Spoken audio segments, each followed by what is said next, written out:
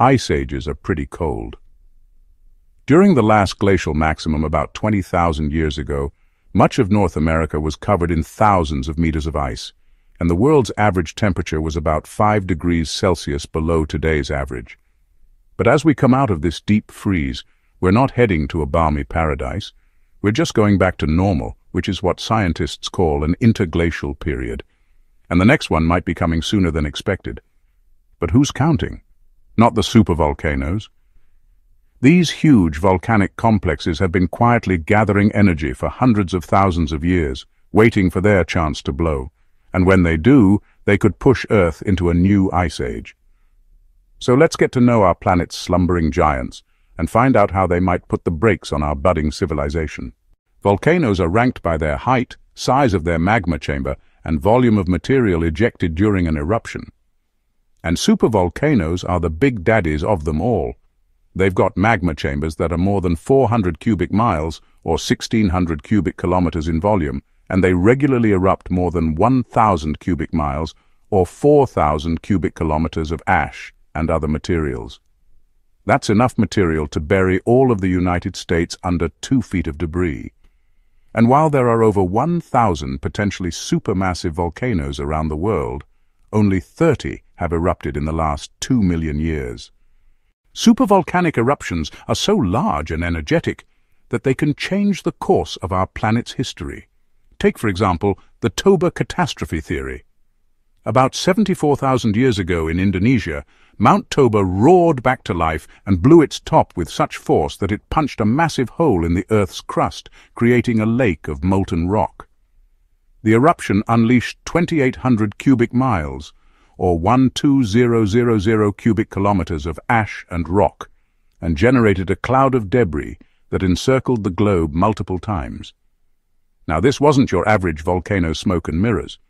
The blast obliterated anything alive within 100 miles and sent temperatures plummeting by 35 degrees Celsius for several years. And because there were no airplanes or electric grids to power the lights, humanity didn't exist to record this fiery spectacle. But geologists have managed to piece together what happened by painstakingly drilling into the ash layer left behind by the blast and radiocarbon dating the charcoal fragments found at various layers of sediment above and below the Toba event. And while there's some debate about the exact timing, most scientists agree that the eruption occurred sometime between 75,000 and 65,000 years ago. And many believe that it played a role in pushing our species to the brink of extinction. Humans survived the eruption and any subsequent climate chaos it caused, but 99% of the genetic diversity we have today was lost. If our population had shrunk to just a few thousand breeding individuals, it would mean that almost all of us alive today are related. In other words, we owe our existence to the fact that supervolcanoes don't erupt every year. In fact, major eruptions are so rare that geologists struggle to agree on what to call them. One team of researchers, led by Stephen Self from the University of Cambridge, suggested in 2021 that the term supervolcano should be reserved for volcanoes capable of eruptions greater than 2,500 cubic miles or 1,000 cubic kilometers of material. By that definition, only 12 volcanoes on Earth qualify. Others argue that focusing on the maximum size of an eruption ignores the real issue, which is how often these eruptions occur. Carl Tape, a geologist at the Woods Hole Oceanographic Institution, and his colleagues proposed a different classification system in 2022. Their list includes 30 volcanoes that have erupted within the past 2 million years and could erupt again. They also defined ultra-major eruptions as those that take place once every 50,000 years or less. There are only 8 of those on the list. As you may have noticed, nobody has yet agreed on exactly what makes a supervolcano. But we know that these massive explosions are triggered by the same forces that cause any volcanic eruption, the movement of tectonic plates. Like any volcano, supervolcanoes begin as magma chambers created where 2 tectonic plates meet. This molten rock is generated when one plate collides with another, and the intense pressure and heat hundreds of kilometers below the surface melt the surrounding rock. The magma then migrates upward through weak spots in the crust and gathers in pools. Now, depending on the exact composition of the magma and the local geology, this process can play out over tens of thousands, even millions of years. And the end result is a gigantic magma chamber. At some point, the overlying crust can no longer support the immense weight of the magma chamber, and it collapses, allowing the magma to escape. And that's when things get really messy. An eruption of this magnitude ejects so much material into the atmosphere that it affects global weather patterns for years or decades. During an eruption, the ascending magma violently expels gases dissolved in the molten rock and converts water vapor from the surrounding crust into steam, creating enormous pressure. When the pressure exceeds the strength of the surrounding rock, an explosion occurs. It's a process known as a steam explosion, and it's powerful enough to launch pyroclastic flows composed of hot gas and solid matter at speeds exceeding 450 miles per hour or 725 kilometers per hour. The expanding cloud of gas and debris forms a rising plume that eventually reaches the stratosphere. At this altitude, the particles remain suspended for months or years, blocking sunlight and cooling the planet. But that's just half the story.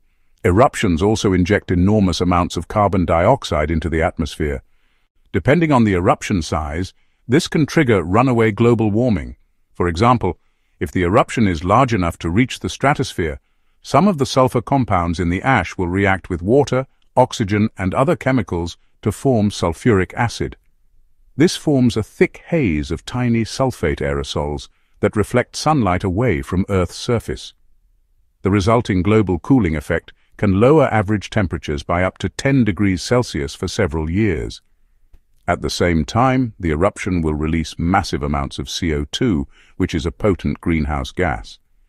Depending on the eruption size and frequency, this could raise temperatures by several degrees for decades or centuries. The interplay between these opposing forces generates complex climate shifts that can trigger ice ages. So how likely is it that this will happen anytime soon? Well, according to the 2022 study by Carl Tape and his colleagues, there's only a 6% chance that an ultra-major eruption will occur in the next 1,000 years. However, there's an 18% chance of a potentially super eruption during this time frame, and it's hard to say whether or not a supervolcanic eruption would actually trigger an ice age. As Tape told Live Science, quote, "It depends on the details of the eruption and the state of the climate at the time. No two eruptions are the same." Even so, it's worth pointing out that Yellowstone National Park experiences roughly one supervolcanic eruption every 600,000 years, and the park is currently overdue. Sometime after the year 2000, scientists from the U.S. Geological Survey began noticing increased seismic activity around Yellowstone. In September of 2021, there were more than 2,000 earthquakes in the region. While this level of activity is relatively normal for Yellowstone, the swarm of earthquakes was unusual due to their location, depth, and frequency. Now, fortunately, the uptick in seismic activity appears to be mostly confined to the northwest corner of Yellowstone, and it doesn't signal an imminent eruption.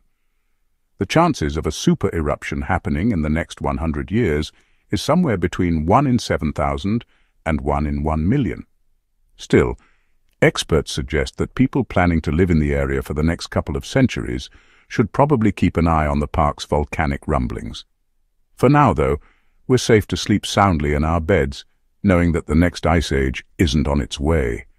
But it's best not to become too comfortable. After all, at least 8 volcanoes on our planet could still erupt in the next 1,000 years, and any one of them could push us into another deep freeze. Thanks for watching this episode. We've made thousands of educational videos over the years, and we've been able to offer them for free because of our patrons. If you'd like to help us make more videos, you can go to our support page.